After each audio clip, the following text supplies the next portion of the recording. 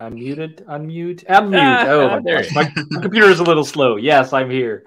I was just telling the team I jumped on this live stream just a couple of minutes ago because I have a chaotic day behind me, but it's almost over, and I'm so glad to spend it with all my Toolkit friends and the friends in the chat on this lovely channel and live stream. So welcome everyone for the May Done in Maui Community Toolkit live stream stand up that we're going to talk about. Unfortunately, we have to do it without Kim today. I think he had some family stuff to take care of. So, of course, that happens. No worries about that. But luckily, we have all of our other friends. Brandon, how are you doing? Good. Another sunny, beautiful day in California. Perfect. I'm not jealous anymore. It's sunny here as well. See, I got my t-shirt on. Everything is well in the world. The sun is coming out here, so doing fine. It's just, this is the perfect time. Like, it's not heated up in my attic just yet, so I'm happy right now with the good weather. But very soon it will heat up here. It will be, I can't be here, so then it will be too hot, and I will start complaining about it being too hot. That's how it works. I'm never, and this is, I don't know how it is in the rest of the world, but the Dutch people, we're never happy about the weather. Too cold, too rainy, too warm. There's always something. Sean, how is that in the UK? You just always have rain, right? Pretty much, although we've had sun today as well. Check out the t-shirt. Good. Oh, yeah, I can see it. So, but yeah, I think the British people are very similar to the Dutch in terms of never being satisfied with the weather.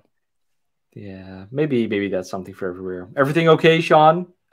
Did we talk about it last time? Was your book out by then? Did you have like the physical one then? No, I wasn't out there now. Stand-up. I was on holiday. Oh, that's right. You were on holiday. Yes, it is. Look, where is it? Yes. There it is. It's an actual one. Yes. It is? He did it. So go out, buy it. It's going to be amazing. So Sean has all the time in the world again because his book is finished. That's how it works. You get your life back. Well done, Sean. Well done. I'm still waiting for my physical copy. I read it because I was the technical reviewer for it. So I already read it, but I can't wait to have the physical copy to prove it as well. Jay, it's early for you again. It's still dark outside. I can see that. How are you doing? Yeah. Great. It's Children's Day over here in Korea today. Okay. So after this stand-up, I'll have the family gathering and things. Oh, that's really nice. So do you have the day off work then also? Yeah. It's the national holiday on Children's Day. Okay. And you're getting up still for us this early. Wow, you never cease to work. That's really great. That's really great. And I hope, before I forget that we end the stream, I hope you will have a wonderful day with your family because that's very important. Vlad, how have you been? Yeah, hello. Finally, raining season is over and spring has come, so it's finally warm in Ukraine. Yeah, great. We all waited for it. Great. That's awesome. Yeah, we have some connection today, Vlad, more than usual, because your president was over here in the Netherlands, actually, because on the 4th of May, it's not just Star Wars Day, but here it's also kind of Independence Day, I guess, would be the translation. We were liberated here for World War II on this day. So we always have like today and tomorrow, there's some festivities as well. To kind of like remember that, and we had the president of Ukraine over to give a speech, and because that of course is top of mind here as well. So we have a special hello to him. He was very far away from me, but I did watch his speech. Maybe he flew over me. I don't know. So yeah, there's that. But let's talk Toolkit stuff. I see a lot of people in the chat today, which is really great. George, hello. Steve Grady already has Sean's book, which is great. It's a good read. Well, there you have it. 10 out of 10 would recommend. So yeah, we got all these people here, which is great. I saw another person earlier, Neo Matrix. I probably know his name, but I'm terrible with names. So sorry about that. We're going to talk about let's talk Sean. His proposal later too. There we have it. So announcements, we released a new version of the Examine Community Toolkit. Yes, that's still there. because we had a couple of bug fixes in there that weren't released. We merged it, but it wasn't really released yet, and obviously then you can't really use it, right? So I don't think there's anything really shocking in there, but definitely a bunch of good bug fixes to make your life easier and to let you know that we've not forgotten about our Xamarin projects as well. So we put that out there. And if there's anything else that's bothering you, like I think we've mentioned it earlier, like the Xamarin part of the world is slowing down a little bit because we can't spend our time only in one place at once. The hot new thing is .NET MAUI, where we still have a lot of ground to cover. We still love Xamarin, but if there's something that you really need, it still is the community toolkit. So maybe help yourself out while you're helping others, and consider opening a pull request for the thing that's bugging you. But we still put out a release whenever you need one. So there's that. Brandon is unmuting, so I'm doing a little pause to see if he's saying something, but he's not. So we're going to move on to Community Toolkit MAUI 5.10, because that's another release with the Lazy View keyboard extension and a bunch of bug fixes as well. So the two main things here, Lazy View is an amazing thing that we brought over from the Xamarin Community Toolkit. I think Pedro actually implemented it first and allows you to kind of like delay the loading of a certain view. So a common scenario is that you have a tabbed page and all the pages in there just start loading whenever your application loads, which can have a big impact on the startup of your application. So put the lazy view in there and you can have more control over when that view is actually loaded. So the startup time of your app will be much better. And you can, of course, apply that to all the things where you want to apply some lazy loading. Pedro did it first, then Tim, who's not here, brought it over to the .NET MAUI toolkit, and now it's released so that you can use it in your .NET MAUI apps. Also, keyboard extensions, which is a little special thing, which really highlights the synergy that we got going on with the .NET MAUI team and the .NET MAUI Community Toolkit. This is something, I think I've talked about it on an earlier stand-up with the keyboard stuff, that we hacked around it for Xamarin Forms, and now suddenly we are removing those hacks for .NET MAUI, and everyone is like, oh, the keyboard's not behaving correctly. And then I'm talking about the soft keyboard on your screen, right? While it actually is behaving correctly now, but it's a change in behavior, right? So people are, well, maybe not even happy about it. They're at least surprised by it. And to give you, again, more control over how the keyboard behaves, you can detect if it's now shown. You can hide it. You can show it whenever you like with a couple of events. And this is something that will be in the .NET MAUI box, right? So it will be in .NET MAUI itself, where you would expect it. But to overcome that gap, because that's going to be in .NET 8, which is released November 2023, so that's still a couple of months, and to also let you use this already in .NET 7. Yeah, we're on .NET 7 for the community toolkit now. We've implemented in the toolkit package right now so that you can use it today in your .NET MAUI app. So that's really great. I see some chatter. That's what threw me off here. How much longer is Xamarin supported? And Brandon says, yes, Xamarin ends in less than a year now, which is true because today is May 4th. May the 4th be with you. And the support for Xamarin Forms and all the other Xamarin things, by the way, stops May 1st, 2024. So it's less than a year. The clock is ticking. You need to get going with that .NET MAUI app.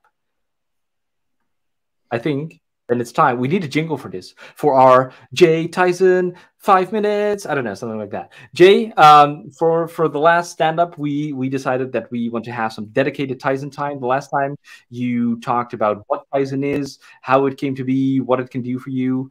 And then I think for this month, you have a little other thing for us. So what are you going to teach us about Tyson this time? Okay, let me share my screen this time so Brandon can take some rest.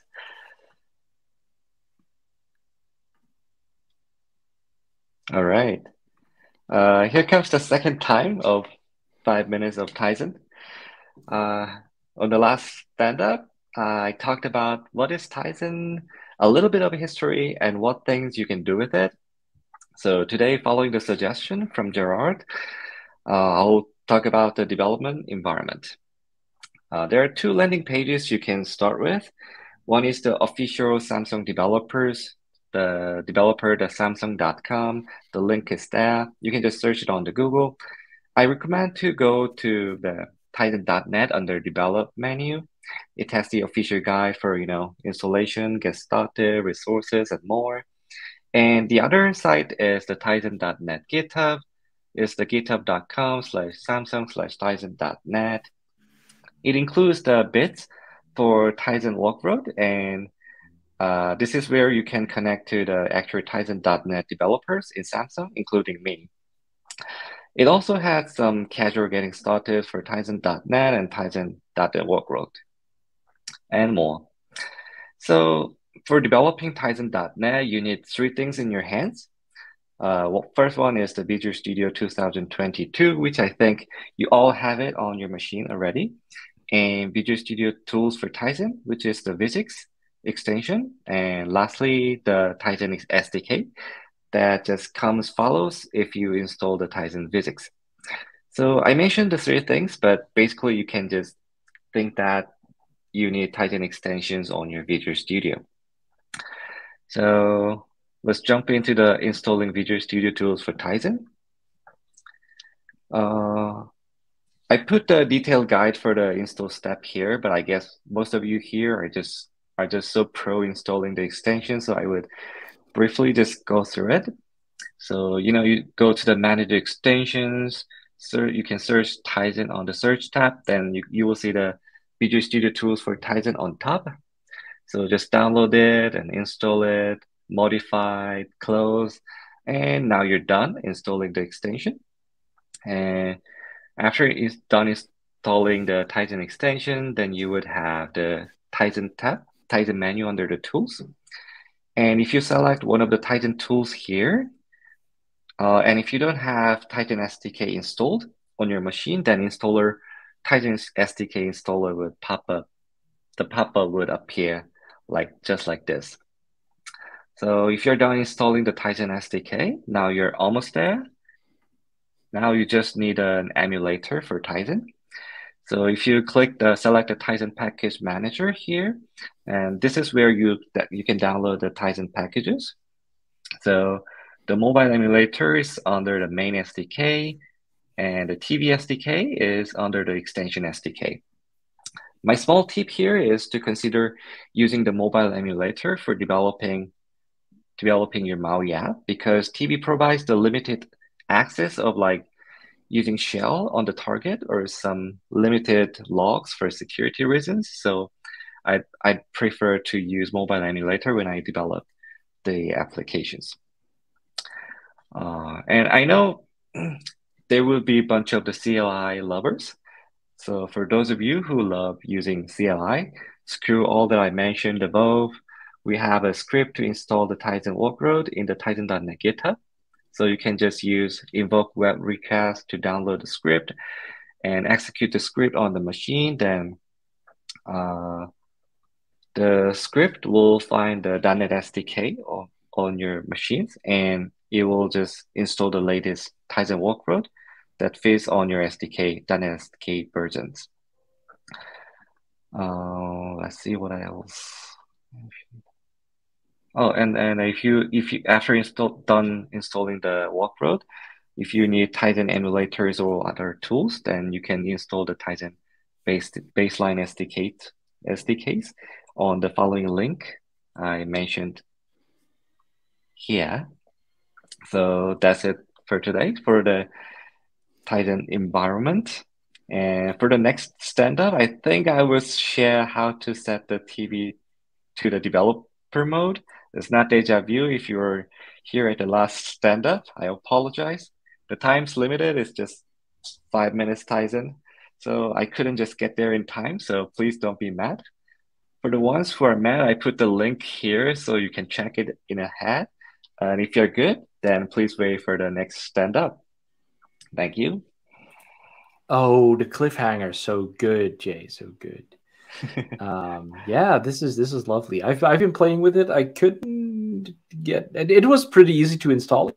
I do get from time to time, because maybe you can answer that. Like, we're not going to debug my thing right here right now, but each time I open a project now with the thing installed, is it going to look for updates for the workload? Because I sometimes now get a prompt for yes. like admin mode to launch a little PowerShell script. Is that correct? Yeah, that's true. At the very bottom, I explained about installing the workload. But if you install the physics from the Visual Studio extension, what it does is when it launches when you launch the Visual Studio, then it on the background it tries to find if you have your Tizen workload installed or not, and then it tries to install if you don't have it. But the previous version had a problem that it checks every time, and then every time it checks, it finds the privilege. Maybe I had a little bug there in the extension then in the version that I was having. No, actually that was the bug on our side, so I fixed it. So if you get the latest version, then it will only ask the very first time when you first launch. Perfect. I'm gonna try that tomorrow. Thank you so much, Jay, for doing this, and I'm looking forward to next month's. Yeah, and the small question for me: does it support macOS developers? Because it supports Windows and Mac, but not the M1 and M2. So that if you have M1 or M2 machine, it doesn't. Well, it supports, but doesn't support the emulator, so you don't have the full environment for the Mac or Mac Silicon. Okay. Yeah, thank you. Brandon, George asking about WinGet in the comments. WinGet, I don't have much experience of WinGet. I don't know what it is. So, what is the WinGet? I'll figure out till the next stand-up. Yeah, so I don't know. Does it? I know what WinGet is. I don't have much experience with it, but does that also? This is a question to George. Like, does that also update Visual Studio extensions? I guess then, else you wouldn't be asking the question. So WinGet, Jay, is kind of like, do you know maybe Chocolati or what is the other Brew or I don't know, that kind of stuff. Kind of like package manager, but for all kinds of apps on your computer. So you can just have this WinGet script to install your whole Windows machine after reinstall, basically, and it will install Git and Visual Studio and all these things. Yeah, basically we provide a Tizen workload through the Tizen Visual Studio extension. So extension updates on the Visual Studio marketplace. And for the install script I mentioned earlier, it updates on the GitHub. So if you get the latest script, then you can get the latest version of the Tizen workload. So that's not exactly the WinGet updates but it's just if you like CLI, then this is how you can do it. All right, cool. Thank you so much. Then moving on to the proposals, and I feel really bad because I know we talked about this last month, about the amazing full screen support for the media element. I've been lacking a little bit with giving the whole toolkit a little bit of attention from the development side. So I'm lagging behind there a little bit. And I know Neomatrix, Neomatrix, how do I say it? I don't know. James. Does this person have a real name? James, thank you. Has been pointing us to, hey, I think I got this problem cracked to do full screen controls for media element. You put your name behind this in the show notes as well, Brandon. We have the public show notes. I don't know if the link has been posted, else we'll do that so you can follow along. Brandon, you put your name in that show notes. Is there anything that you know about this? Have you been involved in this? No, not a ton. So just to fill everybody in, as a team, we crawl through the issues, proposals, discussions before every stand-up, and we'll add a label, this needs discussion label, to the things we want to talk about on the upcoming stand-up. So yeah, I put my name next to it because I added the label because I think James just opened this up today. I think this is 11 hours ago, so hot off the presses. There we go. But I also just wanted to kick it over to you, Gerald, since you're the media media element expert. So no, absolutely. I was just wondering if there if you in my absence had looked at it. So I think we mentioned it a couple of times before. Like the media element full screen stuff is crazy hard for whatever reason, and there's a ton of scenarios that we need to take into account.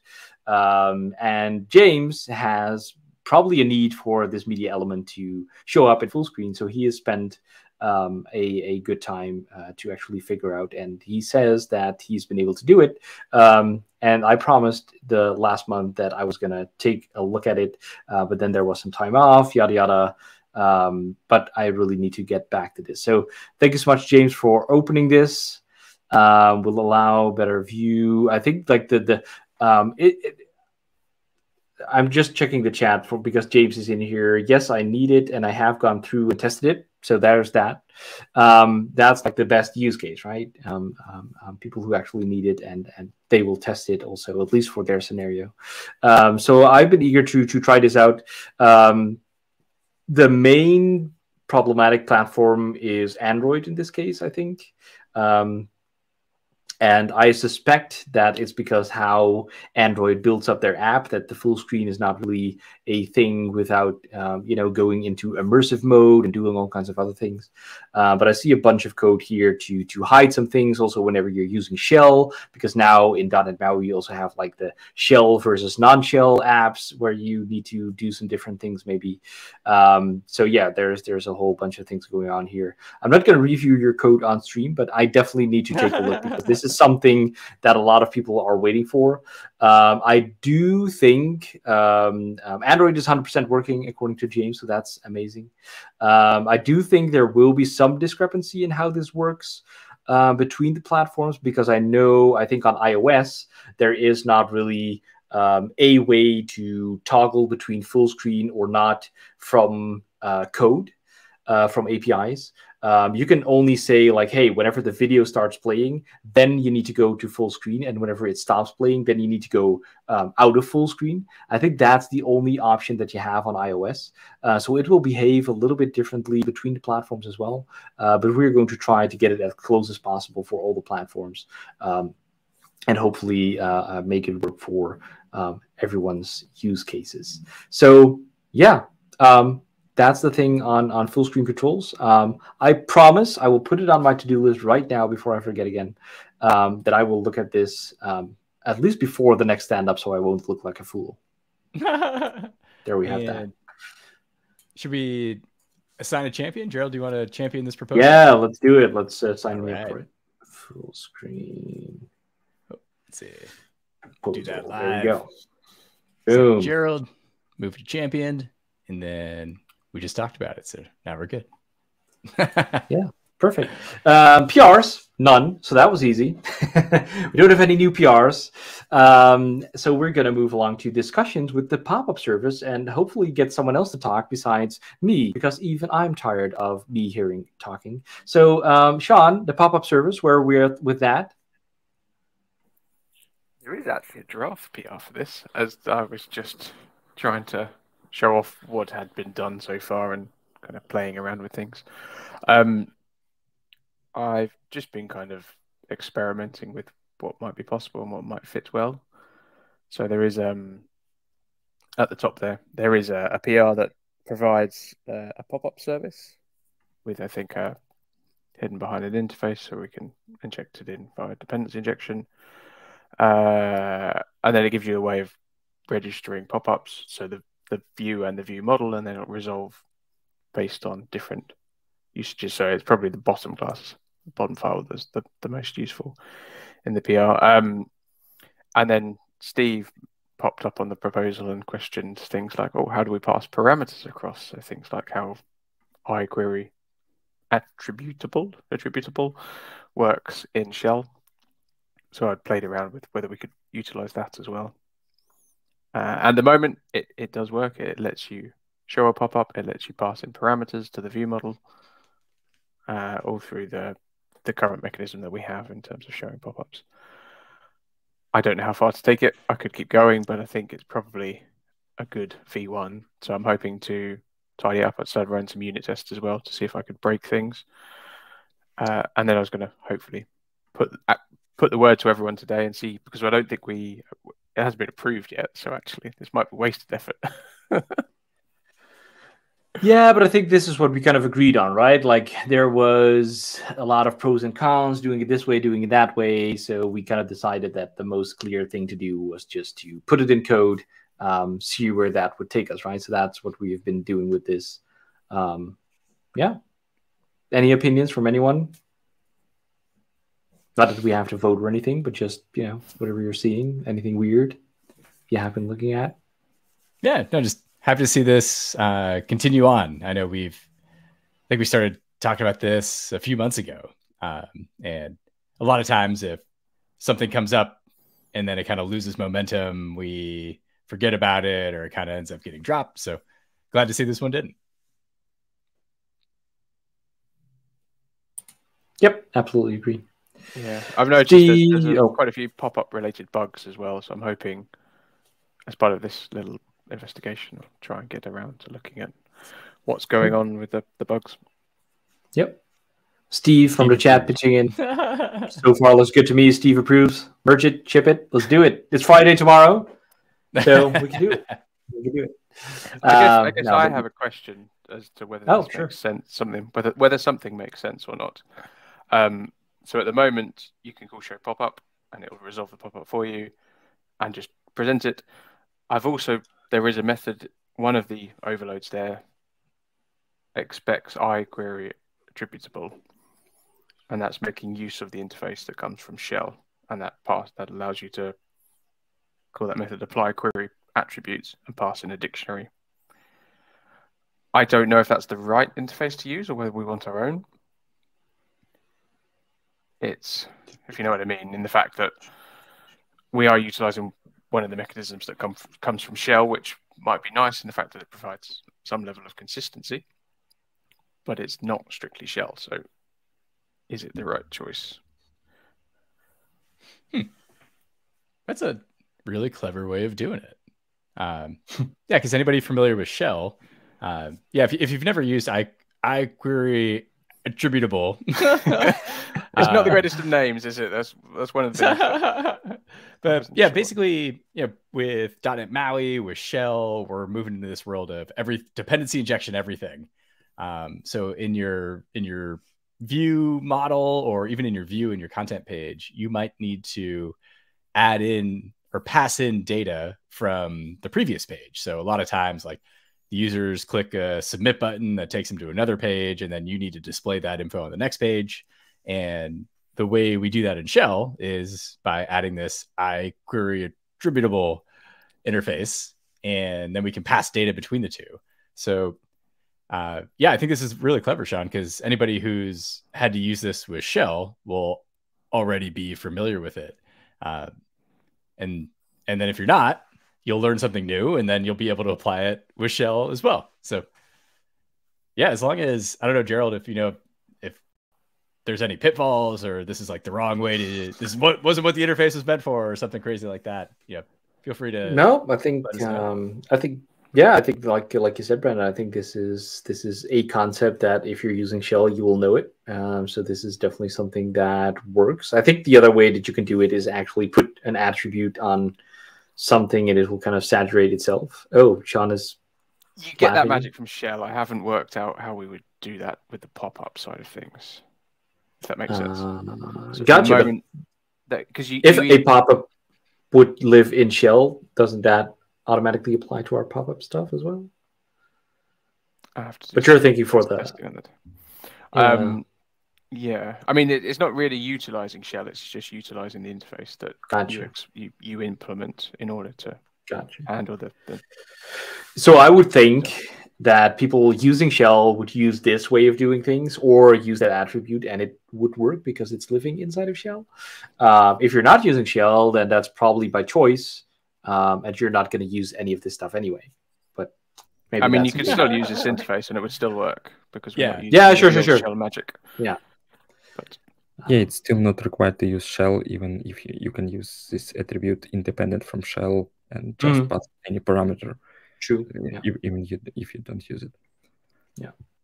Yeah. Also, I guess that will. In VVM, you can use like methods initialize or whatever you want at pass parameter, and you do not require to use iQuery attributable at all. So it's up to you what view model you use and just apply it. And pass parameters whatever methods you like. Yep. Yeah, so if we want to really answer the question, like, is this what it's meant to be, like, for, as much as there is one person that can determine that, yes or no, we should ask Shane on the .NET MAUI team. So I don't know if you're in contact with him directly, but he would know. He's kind of like the one that's most involved with all the shell things. So he will probably know best if this is something that it was supposed to do, or something that he might be surprised of, like, oh yeah, that's super cool that you can also do this. But if it works, it works, I would say. So yeah, so I do get the kind of the one question that I would have then is, how do we move this forward? Is there still stuff that you want to tinker on here, Sean, or do you want a first review pass, or how are we gonna go next? I think in terms of implementation, it's probably done other than actually any real unit testing. So I'd be more than happy to maybe promote this out of draft and see what people think, or leave it in draft and people can apply their opinions. Cool. I wasn't entirely sure where the pop-up service should live in terms of namespaces, but that's a good question. That's I feel like that's always one of our biggest discussions, is like, shoot, what's our namespace supposed to be for this new feature? Names, and where does it live? Yeah, Sean, I'll add some suggestions here, because one thing I see, like T-view model, I assume we should also have it inherit or implement iNotify property change, so probably both interfaces. Yep. And then there's a way, it's, how you kind of end up copy pasting code from app to app. I've got some code I've been copy pasting from app to app in my .NET MAUI apps that surfaces the iService provider, because if I remember correctly, and if I'm remembering the right thing, this lives in the platform specific code, and there's some code we can use so that we don't have to necessarily inject it here. But okay. Maybe that works, maybe it doesn't. I don't know. I'll have to review the PR in its entirety. But service provider is not from .NET MAUI. It's from system dependency injection. So it's like a more global package. Yeah, it was something about, like, after you've gone through your MAUI program.cs, if you ever want to access service provider and outside of that in a different class, the public APIs only existed on the platform specific code. So you have to, I'll take a look. I might be putting my foot in my mouth to talk about something that's not right, but yeah, I'll throw in a suggestion here, and if it makes sense, cool. If not, then yeah, we can push forward with this. Yeah, and maybe last question from me. Why do we need to inherit from iNotify property changed here? Is it required for us, or we can remove this constraint? We don't have to have it. I guess it was the thought being around, if you're going to have a view model, you're most likely going to want to bind, and therefore you're going to need to implement that interface. Otherwise, things aren't going to work. We don't have to put that constraint in place.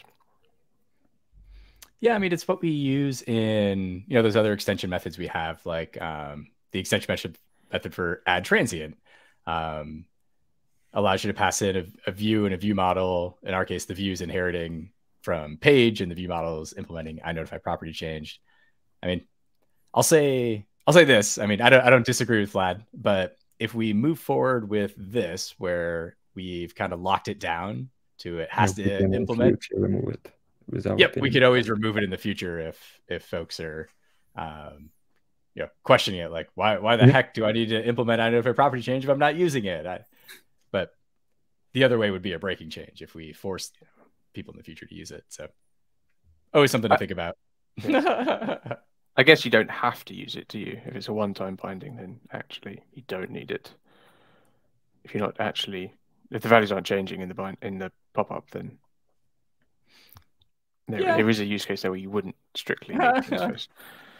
I would lean towards keeping it more restricted for the first release, and then if we get feedback that people don't like it, then just remove it. Sounds good. Cool. On to the next one. Excellent. Yep. Sounds good. So then we have this one, cross-platform mechanism for setting the mouse cursor. I know Mike, because he's working at Microsoft as well, and he's been in touch with a couple of customers who are heavy on the desktop side of things. So I think we also talked about his kind of proposal for the modal dialog within Windows. I don't know where we're at with that actually, because that's something that he wanted. I think there's a lot of stuff going on there as well for like, should we do it? How should we do it? And this is our next headbreaker, I guess, for setting the mouse cursor, which is something, I don't know, this is going to be totally random. Did you do this with like the themes in Windows, and you could set it to, I don't know, all kinds of crazy icons and animated things even, and that was really cool when you were using like Windows 98 or ME. Who remembers Windows ME? I did. Anyway, Oh, yeah. And then you could also do it on websites. That was even cooler. You could, oh, well, anyway. You can still do it, and you can also do it on a Mac whenever you're hovering over, I don't know, some kind of button or maybe a kind of fabricated link. You want to change the cursor to a little hand icon to make clear that it's something that you can click or do some other things, right?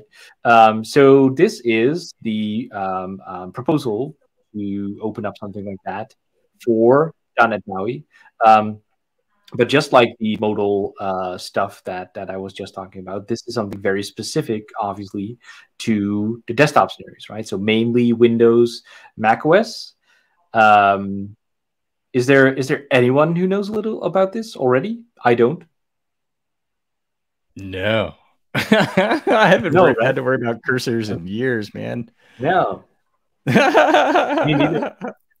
Because kind of the thing that comes to mind for me, and I think he also talks about that, like to limit it on Mac Catalyst compared to AppKit, because, you know, if we step back a little bit, the way that .NET MAUI is doing macOS apps now is through Mac Catalyst, and Mac Catalyst is basically your iOS app that can also be deployed to macOS, right? So here we are kind of limited. It's super cool that you can do that Apple has this technique to run your iOS app, do some magic, and it looks like something that, well, it doesn't look like it works on macOS, and it looks beautifully as well. It doesn't look like a trashed out version of your iOS app, but it does mean that for the APIs that are available through Mac Catalyst, there is a limited set, right? It's mostly geared towards iOS development, and then there's some stuff that you can also do on macOS.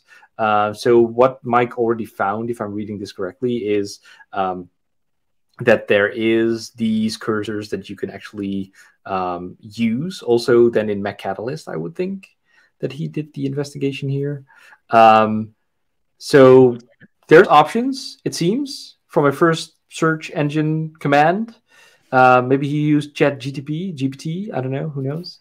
But how would this work? How would the API look like? What would this look like? Do we have like just a method to do like cursor.set to whatever the options are here, and then you can change it in code with a method like that? Is that something that we would do?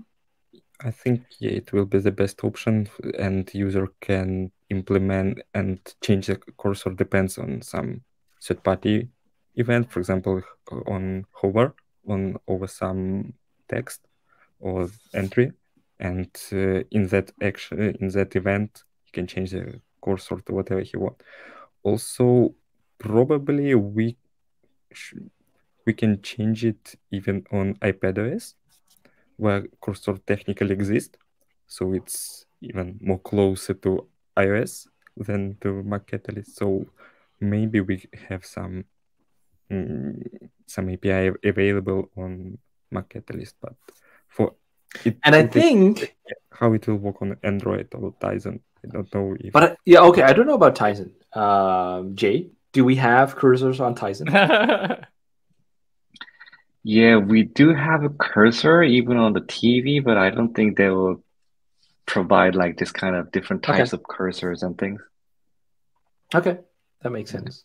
So that's there. I think your comment, Vlad, for iPadOS, which is just iOS, that should be valid, because, you know, if it's available here for the Mac Catalyst stuff, I would kind of expect that it would also work on iPadOS. And I think for Android, there's at least the option to have like a cursor, right? I think I've seen that.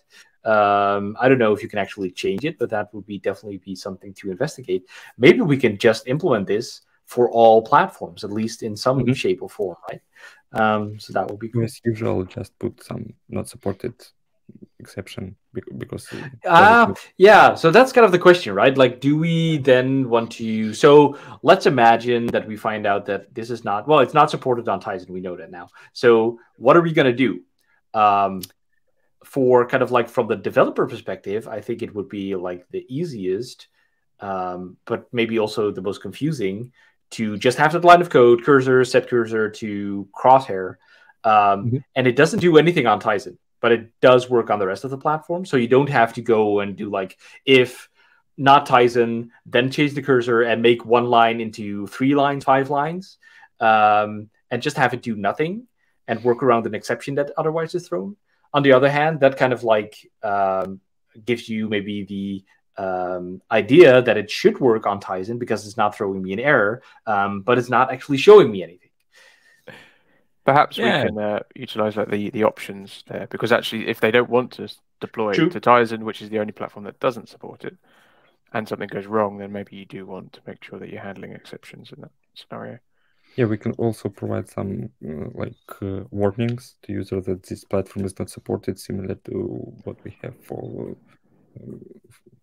MyCatalyst or iOS when we limit. Yeah, maybe we can even use that attribute, right? Like supported. Yeah, supported attribute. Yeah. Oh, that's good. Yeah, I think we already have it for, I don't remember, for pop-up, if I'm not mistaken, or somewhere else. I already see that for some behavior. I don't remember. Yeah, there's a couple. But we use it in our code. Yeah, because you can also use it around versioning. So yeah, we definitely have something in the toolkit that isn't supported in earlier versions of iOS. So you need iOS 14 or higher. And yeah, I'd say the only other way, so obviously, we touched on just doing it for each platform, or just throwing an exception, or adding the attribute. But the one other way would be, actually, and I think, .NET MAUI still does this. Dim Reformers definitely did it, but like the on, and then you put like on iOS like that platform specific method. I forget what that's called. I don't know if anybody recognizes what I'm talking about, but on platform. On platform, yeah. So you can still write that in your cross-platform code. You don't have to use like if iOS, which is, I don't like having those if defs in my code if I could avoid it. But I think certainly the supported platform attribute, so you get a warning, because I agree.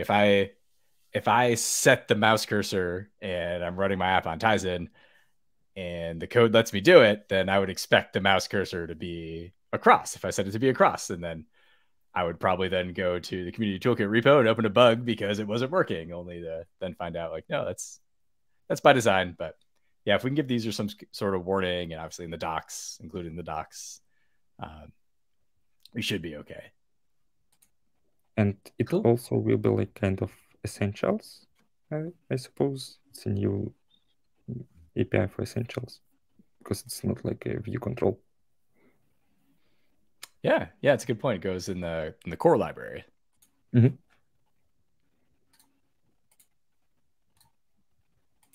Yeah, I can take a look on this API and provide some comment.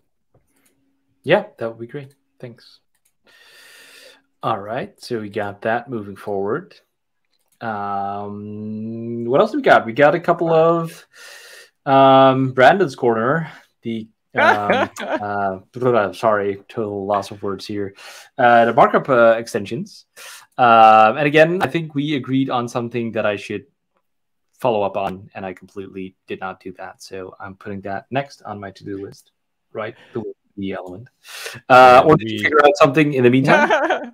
No, this was I just wanted to follow up with you. For anybody that missed our meetup or our stand-up last week, I put together this proposal to add support for, let's see.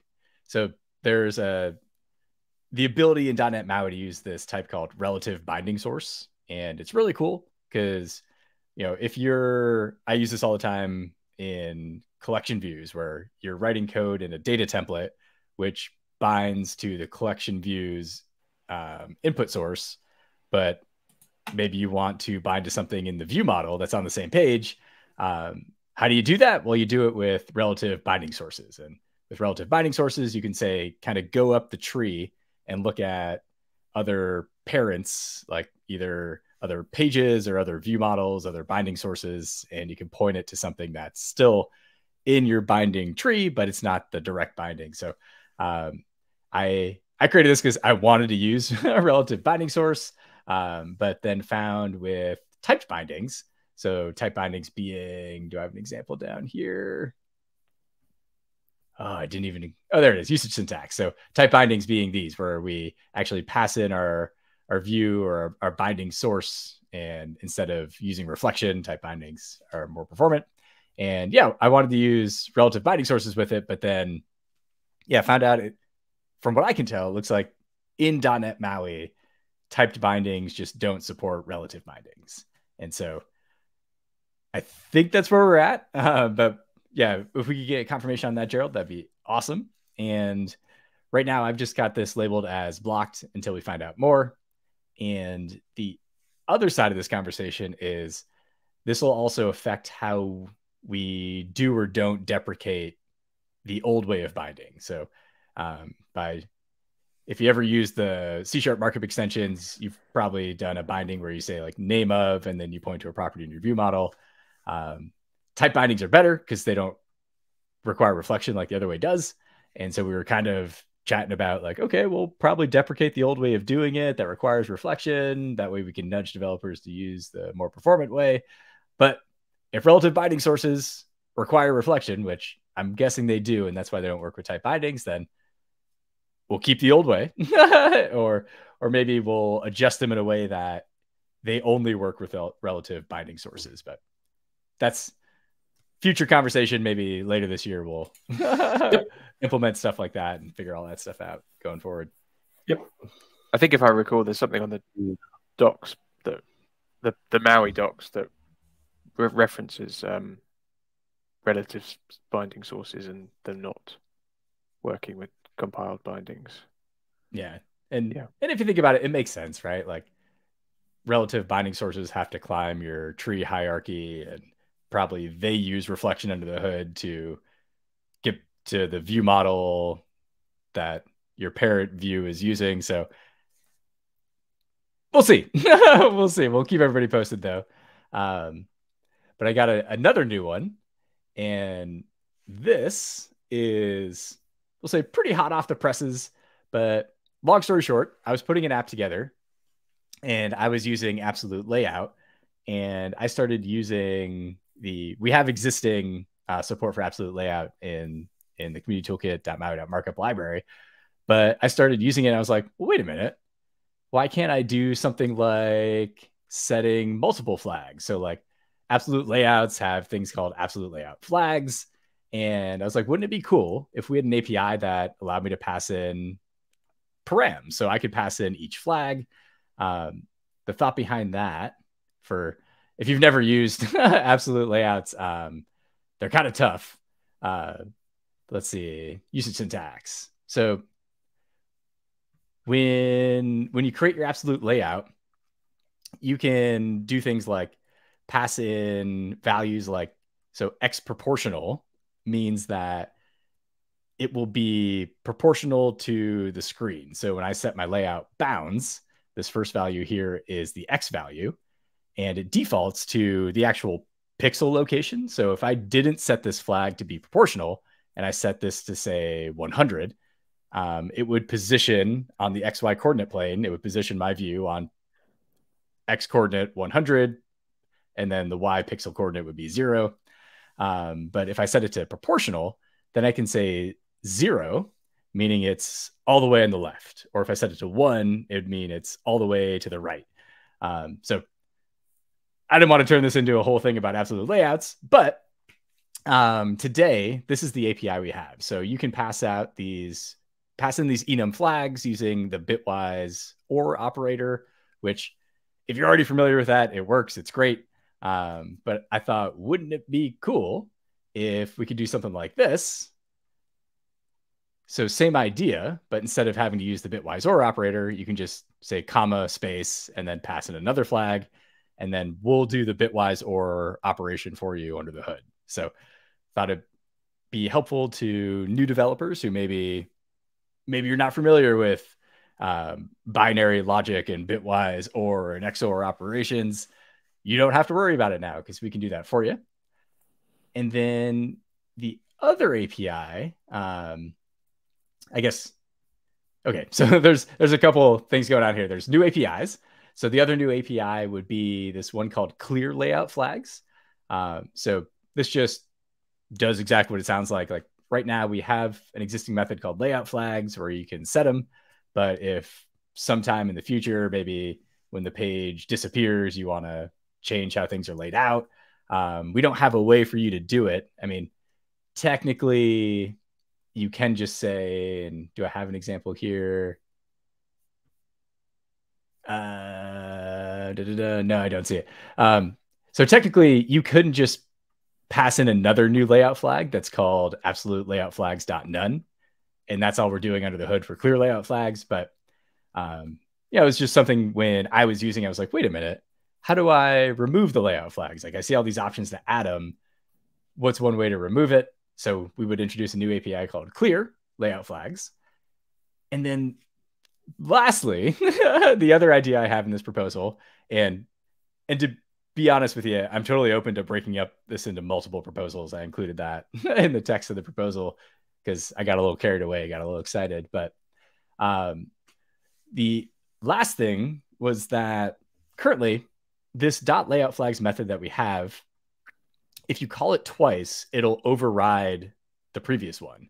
So if I say label layout flags size proportional and then layout flags position proportional, well, the way our functionality works today is this overwrites the previous one. So once all these are done, the only layout flag would be position proportional. And I kind of thought to myself, I was like, well, layout flags kind of work together. So this is something where you're probably going to set multiple.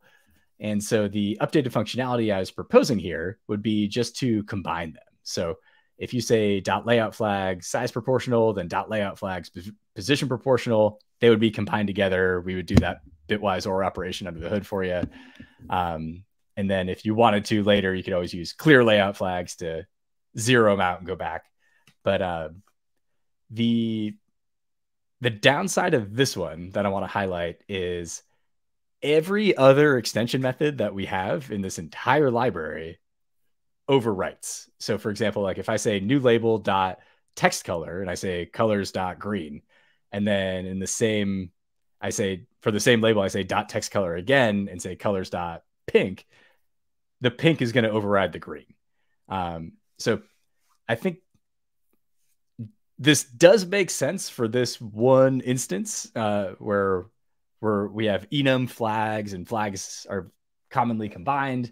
But my one concern with this updated functionality is that it will be different than every other functionality in the library. So want to run this by you guys. If we think it would be confusing, then obviously we can go forward without updating the functionality and we could just add the new APIs. Or if we think it makes sense because it's an enum, it's a flag enum, and we kind of carve out this exception for instead of overwriting, we augment and add to, then we can push forward with it. But this is the first time I've brought this up to anybody. So what do you guys think?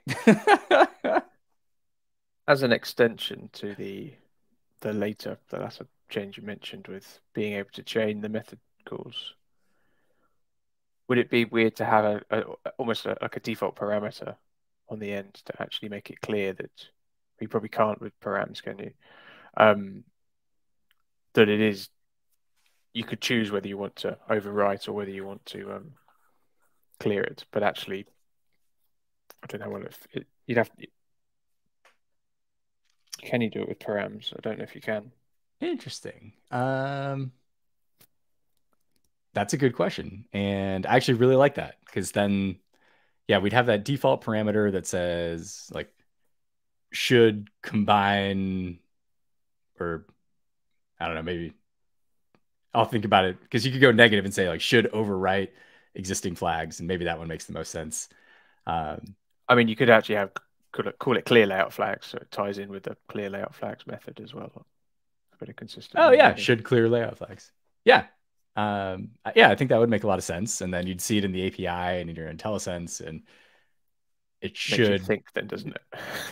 Yeah, should just at least, flip that light bulb on and go, okay, no, actually, yeah, we do want to combine them. But yeah, like I said, my only concern is this will be the only method that augments the previous value instead of overwriting the previous value. And is that a big deal, or is it just a coincidence that every method so far hasn't needed it? Yeah, I mean, I guess by convention, all of the extension methods, or the majority of the extension methods, just set the property with the same name as the method, which I understand may give unexpected results in this scenario, but then does it lend a better question to, should we ever let people chain the same method multiple times? Yeah. So maybe what I'll do, and maybe probably what I should have done before getting all excited with this proposal, why don't I break this one out? I'll remove number 2 from here, and we'll just move forward with adding these new APIs for this specific proposal. Because, well, 2 thoughts. This is more of a philosophical debate than anything else. Like, obviously the extension methods work fine and that's not a big deal, but the philosophy of, do we want to overwrite or augment? But also, absolute layout's probably the least used layout. So I don't want to spend too much time debating stuff like this. Like, if we just decline updating the functionality, I think that's totally valid. But grid and stack layouts are definitely the most used, and absolute layout, I don't know if there's any metrics on this, but I would guess probably 1%, maybe less than 5% of layouts are absolute layouts. So I don't want to spend too much of our of our precious time trying to reinvent the wheel on absolute layouts because of that. So okay, cool. I'll do that. I'll break this out, and then maybe we can get a vote going on the new APIs once I've updated the proposal. But no need to do it later, because I see we're already over time. Yeah, sounds perfect. Kind of on time, over time. Yeah, I think this is the last thing that we wanted to talk about. So this is a wrap up. George says, backlog hit, time is precious, pick your battles. Absolutely true. Yeah, time is a constant. The only thing that we're juggling is kind of like the priorities, right? That's the thing that we are doing all the time, which is hard sometimes, but oh well, someone has to do it. I think we got a lot of good stuff here. Went over a ton of good stuff. I learned how to install Tizen. I'm going to try again tomorrow. Update that extension with Winget. I don't know if I could do that. And then all the other stuff. So thank you so much, everyone, for joining. Thank you so much, friends, here on stream. Sean, Vlad, Brandon, Jay. Jay, enjoy your day. I didn't forget. Yes, enjoy your day with the family, the day off. And we'll see you again next month, June already. Actually, really, really quick question.